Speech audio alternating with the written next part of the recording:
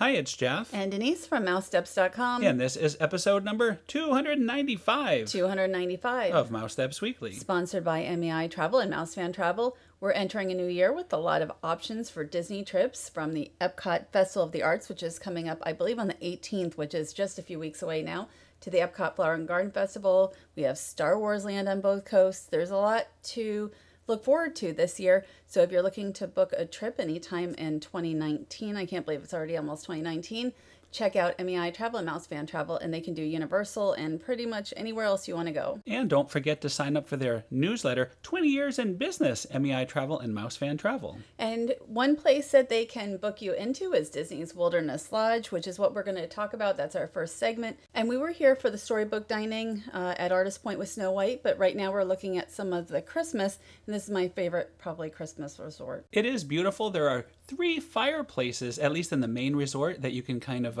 sit by and relax. But as you said, the main reason of coming here was the Storybook Dining at Artist Point. And here is the little check-in booth. Right now, this is later in the night, so there's nobody in the way, but this is where you're going to go to check in. And it was really hard to find. I mean, a lot of guests were kind of not sure where to go, because once somebody's standing in front of it, you don't know it's check-in, but that's where it is. And here is artists coming into Artist Point. We were told when we arrived that Dopey would not be there, so it took us quite some time to try to figure out where we were going to eat instead of Artist Point, which we chose like McDonald's.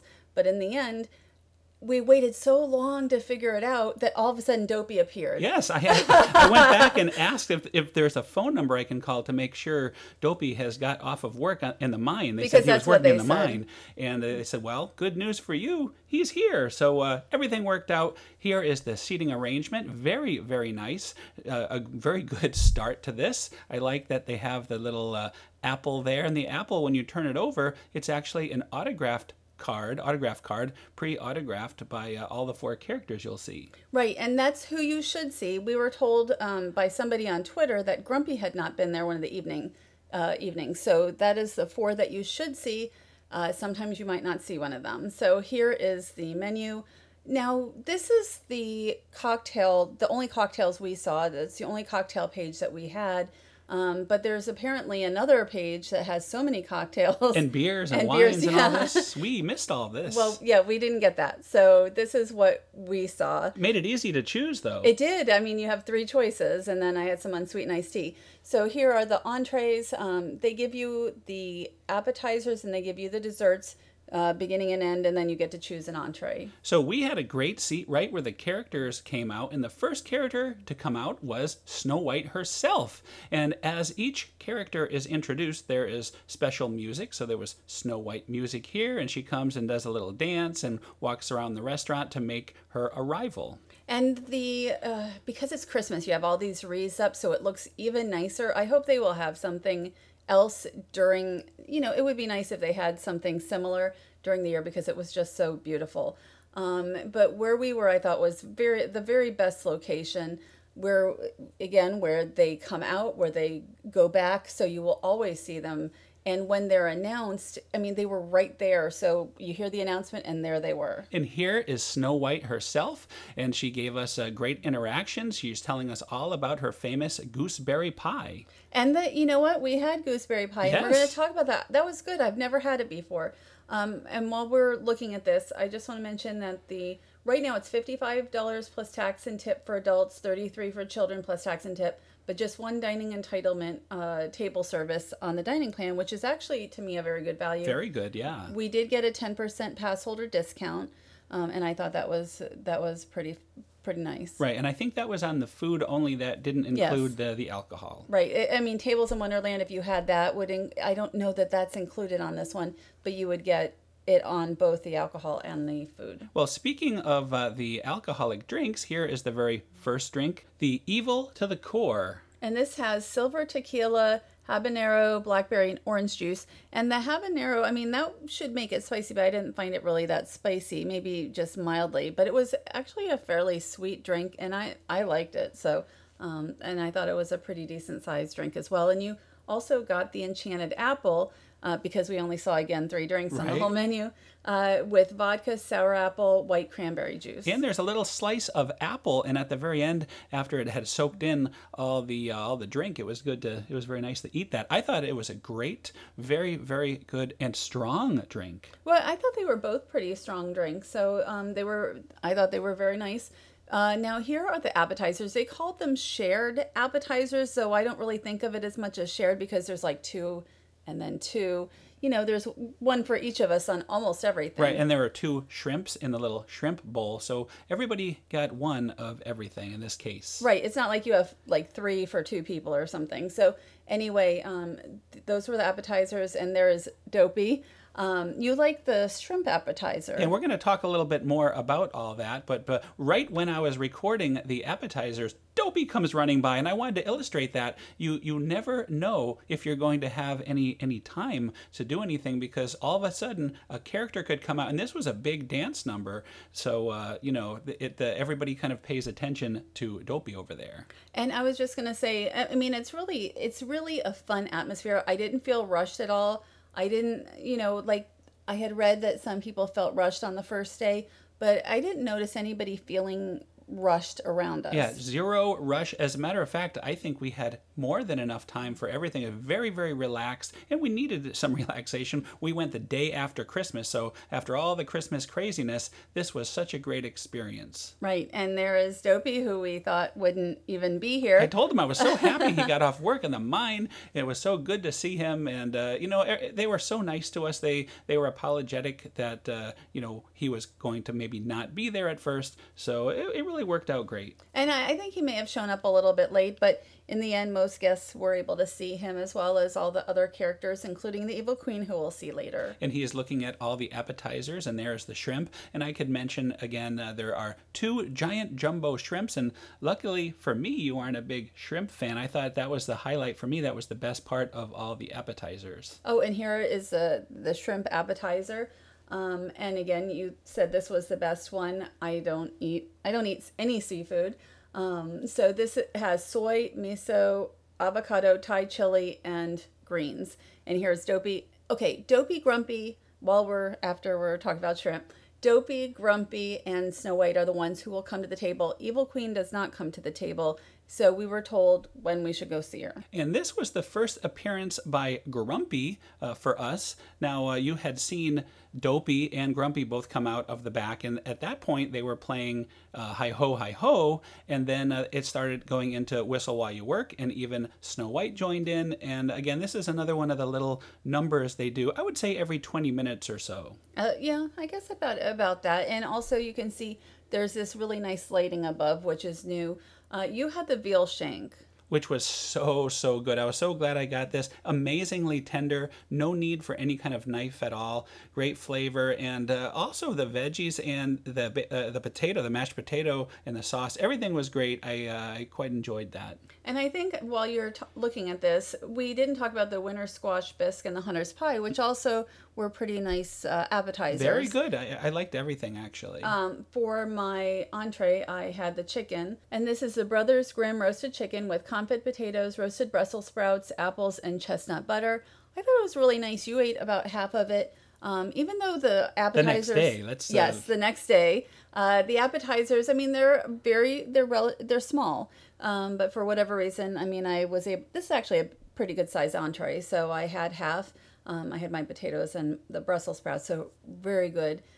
So I definitely recommend this. And I did not go home hungry by any means. But that said, I wouldn't have minded some bread with the meal. I would have liked, you know what? I would have liked that as well. I think for kids, they get some kind of a vegetable and bread little platter. And I think instead of one of the appetizers that we had, I would have liked that. So here is Grumpy doing his little meet and greet with us. And of course, I had to ask him about my bucket of diamonds. And he remembered me from all the parties. And he said he works very, very hard and no diamonds for me. I didn't hear him say anything. Maybe it's all in my head. I think that exactly is where it is. No more diamonds. But you took some nice pictures. And again, we had plenty of time with Grumpy. And so Grumpy and Dopey are leaving for now. now, and I think it's almost time for the yummiest part of all, the desserts. And I will say Grumpy was appropriately grumpy. So these are the desserts. Again, they call them shared, but it's one each. And this is the gooseberry pie, which I thought was actually very good. I don't even know anything about I don't know anything about it either, except for I liked it. It was very good. And it comes with a meringue, and that was a really nice option. They also have this, they call it the poison apple, with white chocolate, apple mousse, and a sour center. I didn't really find the center that sour, because when I ate them, I don't like sour, and I thought I didn't it was find nice. it at all sour either, which was surprising. And this is the Miner's Treasures, which is like a sponge cake, chocolate gems, buttercream icing. It's sort of like it reminds me of a little cupcake in a jar. So that's what it reminds me of, and I thought that was very nice as well. Yeah, all of them, and there you go. I mean, if you put them all together, it's really, you can see it's not a huge amount. It's one nice dessert. I would say my favorite of all, though, was, believe it or not, the gooseberry pie. Yeah, I mean, you know what? I looked up gooseberry, and it's some sort of a berry that I don't think I've ever had, and I thought it was very nice. Now, here is the Evil Queen, who we saw going in and out every so often near us. And it was time, is it time to be summoned by her? It is just about, as they said, every hero, or every story must have a villain, and you could see Snow White looking on. But to meet her, you actually have to walk to the middle of the restaurant, and there's a photo pass photographer there, and there she is. And she has plenty of time. Trust me, there's plenty of time to interact with her, because it's just not at all a rushed or crowded experience. And ahead of time, I had heard maybe the Territory Lounge would be used for the Evil Queen, but it's not. It's in the middle of Artist Point, and I thought she was really fun. It's a nice backdrop. We had pictures taken with her, and we took pictures of her.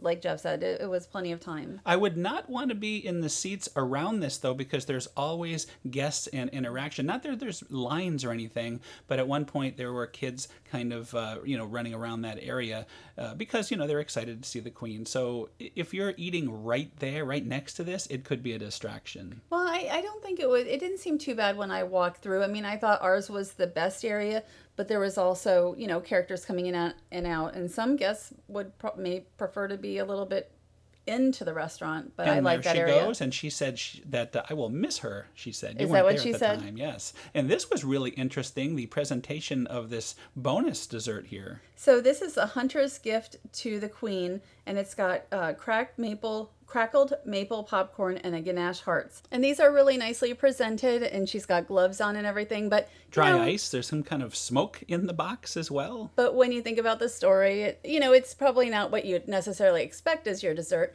But the hearts they were actually really good chocolate. Well, it's perfect either before or right after seeing the Evil Queen. I think it's a very good setup or ending to the evening. So essentially you've got 4 small desserts to enjoy after your entree.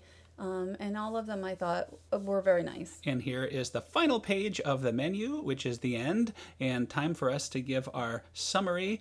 I thought it was excellent. I would really like to go back and try some of the other options. It's probably my favorite character experience at Walt Disney World. Oh, and by the way, they actually have gifts. They have Snow White themed gift items in the store and in a little cart outside of the restaurant. In case you want to purchase anything. And it might be the most unique of the character meals at Walt Disney World. You can't really meet the dwarves too often, and certainly not the Evil Queen, and yes, to Snow White, but to really have them all there, as long as they're all there, is really, it's a really nice, the food is good, the character interaction was great, our service was great. I mean, it really was a nice... excellent service, and great presentation. Let's not forget the presentation and just the inside, the decorations, especially now at Christmas time. I can't think you can beat it for a character meal. Right. So, I thought it was very nice. I know that there's those of you who, I haven't been to Artist Point in forever, who might have really enjoyed Artist Point as a signature dining location. But there'll be others who really enjoy it as a character meal. I thought it was a very good experience, and one definitely to check out. So now it is Christmas Eve, and because we had family staying at Disney's Grand Floridian, we spent a lot of time in this area, and this was, again, Christmas Eve, and we were able to see Stitch and Lilo. And we didn't see too many characters. We didn't meet a lot of characters this year for the holidays. but we did meet a handful. And Lilo and Stitch, they did not meet together at Disney's Polynesian Resort, but you did catch them together as they were swapping off. And there goes Stitch as Lilo is hanging out for a little bit. So it's really, I really like Disney's Polynesian Resort as well. I mean, each resort has a kind of a special flavor to it, especially for the holidays.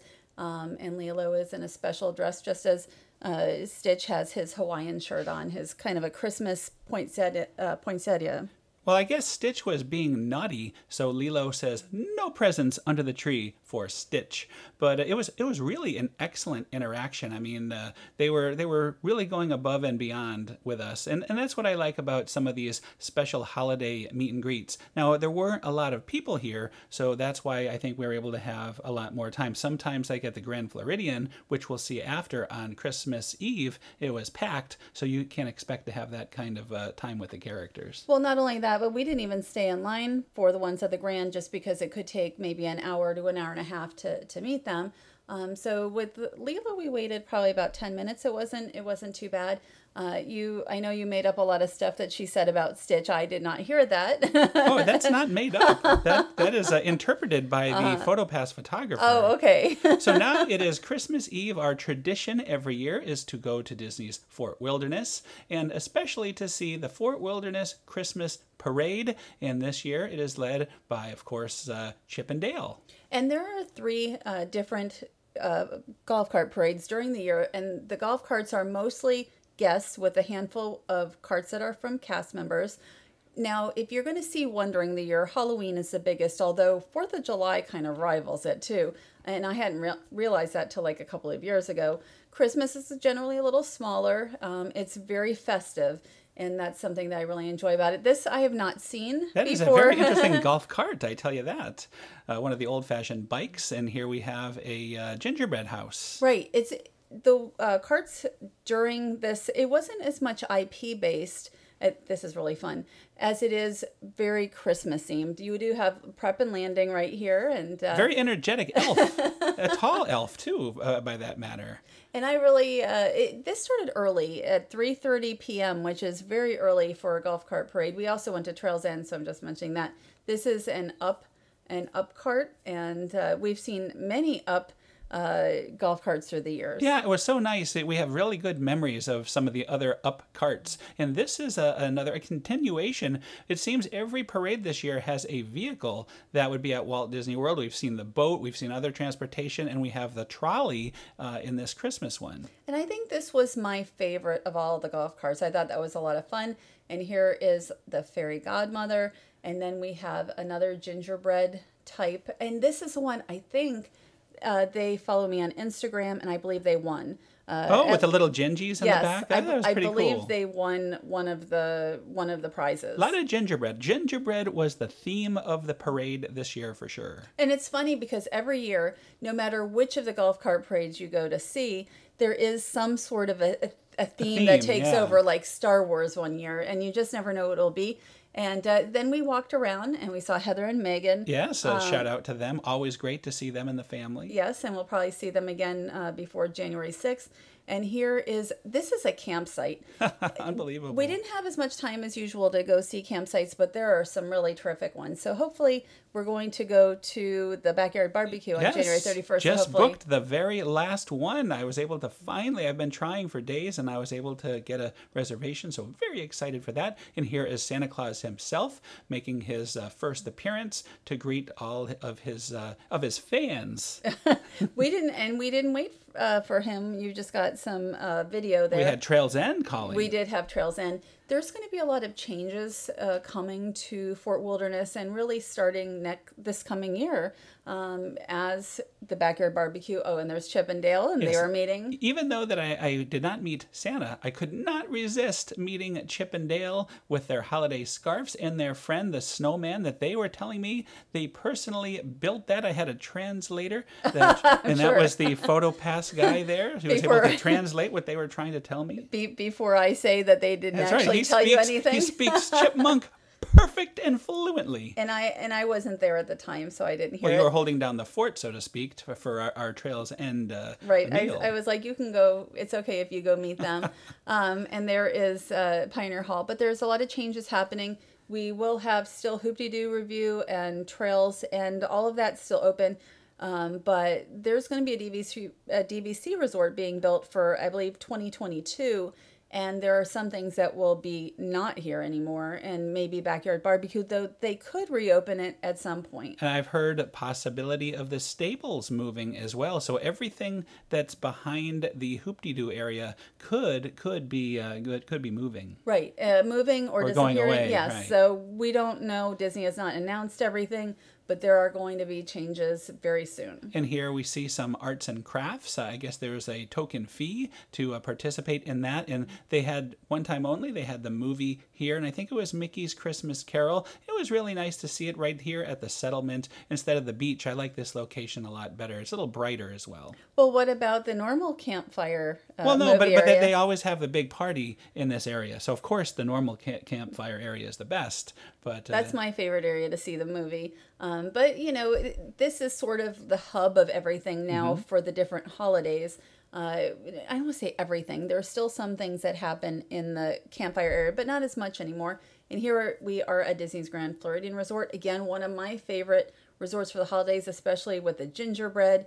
And then Mickey and Minnie were meeting, not together, but separately, which is really the big reason we didn't end up waiting in line. We didn't know who we were going to meet. Well, they said the line was between 45 minutes and an hour, and then it grew while we were deciding what to do. So we ended up just kind of standing around, and it worked out good because while we were getting pictures, Mickey showed up, and they had Minnie and Mickey switch off, and I think they even had a nice little kiss there as they switched. So still, after 90 years, very much in love, those two.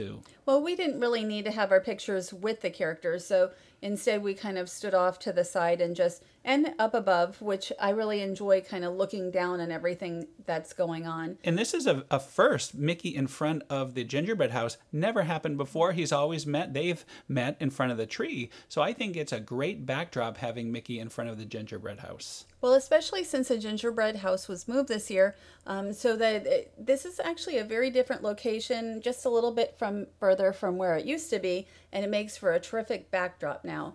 And there is Minnie Mouse again. And when we went upstairs, Santa was also meeting, but Santa was meeting in front of the Christmas tree. So I'm going to show a picture in just a second of that. And here is Mickey again, and there is Santa, and then Minnie. I like how you're able to have both. You can meet the Disney characters and Santa Claus at the same time in a beautiful setting with the band. Now, this is actually Christmas night. We went to the Epcot for the Candelight Processional, which amazingly we were able to get a seat at the last minute for the final show on Christmas night, which was awesome. But as we were leaving the park, you noticed these really nice Christmas outfitted characters here in the shop, so I wanted to get a little video. Well, this is at the International Gateway, and I've really enjoyed these windows since they began in November, and I always go and I take pictures even though I already have the pictures. I just like that Disney, a lot of times recently, has really done such a great job with Christmas windows, and especially the character ones. And here at the International Gateway, I think it's been more so than ever. We actually didn't go to Epcot specifically for Candlelight, except I thought, well, we can take a walk and then we can hear Candlelight. But they actually, we arrived here about 15 minutes at International Gateway about 15 minutes before the show started, and then walked over, and then we were able to get a seat, which was crazy. Yeah, a Christmas miracle. Christmas night Candlelight. How awesome was that? But the one thing about Christmas week is a lot of times Epcot doesn't seem as crowded, and I think it's because the season pass holders and other pass holders, some are not able to get in.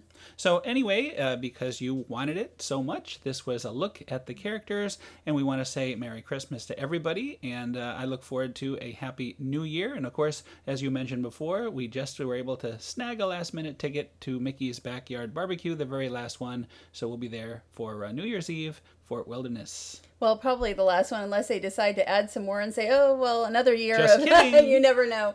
Yeah, it was a really good time for Christmas, especially for Christmas evening. But thanks to our sponsors, MII Travel and Mousefan Travel, we really appreciate their sponsorship. Check them out. especially as you're thinking about your travel for 2019, which really, this is such every year in January when I was a travel agent, it was like a deluge of calls because it's really time to think about the whole year of travel. Oh, this is the year of Star Wars land. Can you imagine? A lot of busyness towards the end of the year next year. Well, not only towards the end of next year, but we're looking at towards mid-year or earlier for California, so we'll be able to possibly see Star Wars Land well before it comes to Florida, but we'll see. So anyway, check them out, MEI Travel and Mouse Fan Travel.